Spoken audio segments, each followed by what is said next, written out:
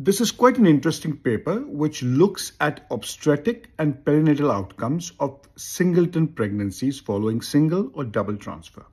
So this is a population-based study which looked at 1.15 million singleton pregnancies, out of which 30,713 were singleton pregnancies after single embryo transfer and 5,123 were after a double embryo transfer.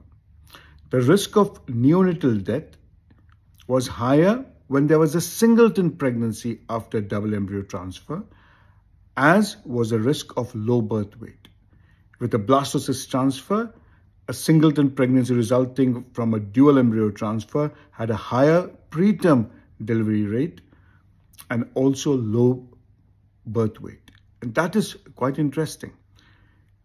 Why is it that singleton pregnancies conceived after a single embryo transfer may have a better outcome than singleton pregnancies conceived from a double embryo outcome, even though there is a single pregnancy going? And people think that maybe because of a vanishing twin, and that is a twin starts growing and then vanishes and has an impact.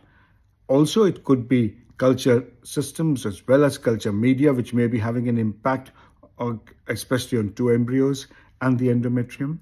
And what we know is that culture media does have some impact, especially with increase in birth weight of babies born after frozen embryo transfer. This again is a large study which looks primarily at single and double embryo transfer. And the interesting finding here is that it may make more sense putting back single embryos. If the risk of putting that pregnancy to a risk with double embryo remains, and we may find a cause, then probably a single embryo transfer is the safest. Thank you.